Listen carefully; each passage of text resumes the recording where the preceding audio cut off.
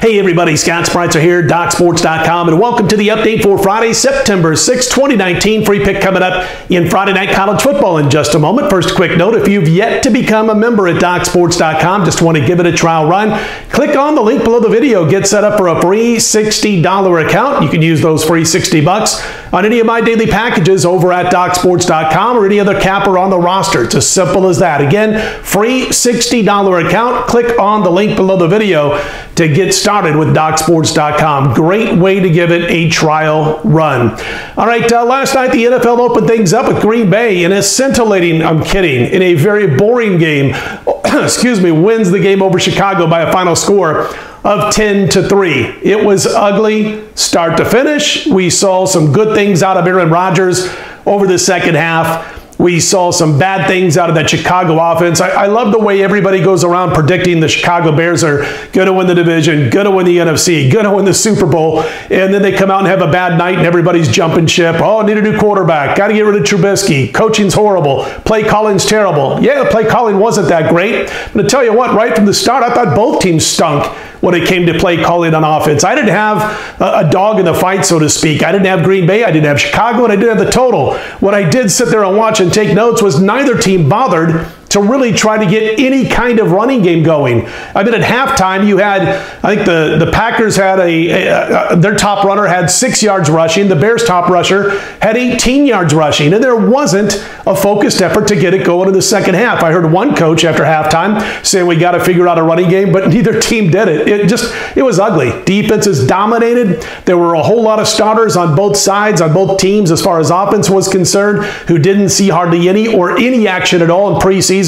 And I think that's probably not a good thing moving forward. I doubt we're going to have 4 or 5 weeks of preseason football once the new CBA is reached, collective bargaining agreement. But as far as now and how it's concerned, maybe for next season and preseason play, I'll tell you this much, man, you got to get your starters and regulars in there at least for a quarter or so of at least one game. Week 3, I don't care when, but it was absolutely ugly last night. I think we'll see both teams perform better moving forward. But again, Chicago's got issues with Trubisky. I've talked about it in the past. First half in his career, we've seen him actually put up much better numbers than in the second half, although last night it wasn't good either half. But then we see defenses make adjustments, and Trubisky doesn't adjust to that. We'll see what happens in the next game and over the next couple of weeks for the Chicago Bears offense, but ugly performance by both offenses last night. If you're a Green Bay fan, you got to like that defense. As Aaron Rodgers said, they have a defense.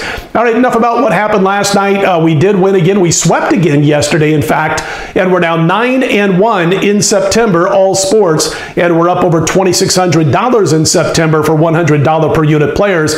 Just 5 days in, basically, to the month of September. 9-1 plus $2,600 so far, and we've got a couple of plays going on Friday. I've got WNBA 5-unit play. WNBA's on a 14-4 run with our last 18, 40-19-2 with our last 61 WNBA plays going back a couple of months now. Major League Baseball were perfect in September, a perfect 4-0. We look to make it 5-0 with a Dominator release on Friday. So a 5-unit WNBA play for Friday will be posted at 1 p.m. Eastern Time on Friday. My Major League Baseball play, a 4-unit Dominator, will be posted 11:30 a.m. Eastern, 8:30 a.m. Pacific. Switch over to the gridiron. Our plays are up and ready to go over at DocSports.com. I've got 5 plays for Saturday's college football, 4 plays in Sunday's NFL. I've got a 7-unit play in Saturday afternoon action in college. I've got a 6-unit play on Sunday in the Sunday night football game between the Steelers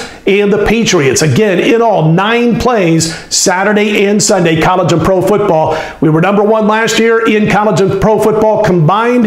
We are on a 154 and 108, 59% long-term run in college football. We won 9 of the last 10 weeks in regular season last year in college football, going 29-14. And in the NFL, last 393 plays, 59% against the spread. 60, 35-2 is our current run in the NFL. So 9 plays in all, 5 Saturday, 4 Sunday, 7-unit Saturday, 6-unit Sunday, and all 9 plays are available right now over at DocSports.com. So don't miss out. By the way, WNBA, we got the 5-unit play on Friday. They're off Saturday. Regular season ends in a couple of days. Be sure to check us out for the playoffs playoffs as we've had this tremendous run in our first season handicapping and betting the WNBA. Tremendous run. All right, let's get to the free pick. Friday Night Football, Wake Forest taking on Rice. Wake about a 19-point favorite at this point. And listen, here's the thing. Wake Forest, they fell a little short last week, coming up about a 1.5 short, if you got it late, against Utah State against the spread. They won the game outright, 38-35, and they did what they do offensively. They were able to pass the ball for 400 yards. They ran the ball well, over 570 yards of offense, but their defense gets a little bit easier opponent this time around because Rice, well, they did what they do last week. You know, they ended up rushing for about $180 against Army. They didn't pass the football 60 yards basically through the air, and they lost 14-7. So you're going to see for Wake's defense an opponent this week who is one-dimensional, talking about Rice. They can run the football, not great, okay though, but they can't pass the football. And I think Wake Forest will have an easier time defending Rice this week than they did, obviously, against Utah State, a good Utah State team last week. As far as Rice is concerned, they did defend Army well. They held them to 14 points in a 7-point loss, and Rice covered a big number. 23 basically was the point spread in that one, getting 23 from Army. But they took on an offense that resembles everything they want to do on offense. Going to be tougher this week. Wake averages about 33 points per game last year, scored 38 last week. They topped 50 points per game a couple of times last year. They gained almost 600 yards last week against Utah State. I just don't think Rice is going to be able to hang around in this one against this kind of attack from the Wake Forest Demon Deacons. So our recommendation, our opinion, free pick for Friday is the Wake Forest Demon Deacons minus the points in Friday Night Football. All right, listen, I hope you like these videos. If you do, click on that thumbs up button. Be sure to subscribe. Don't forget about our 9 football plays available right now, Saturday, Sunday, 5 on Saturday, 4 on Sunday. Let's have a big weekend. We're 9-1 so far in September. And again, if you have yet to subscribe to these videos, hey, please do so if you like it, man. We appreciate those who have done so thus far. I'm Scott Spreitzer, DocSports.com. Let's put Friday in the win column, and I'll be right back here Saturday morning, no later than 5 a.m. Eastern, 2 a.m. Pacific. Might even get it up a little bit earlier than that. Let's have a great Friday.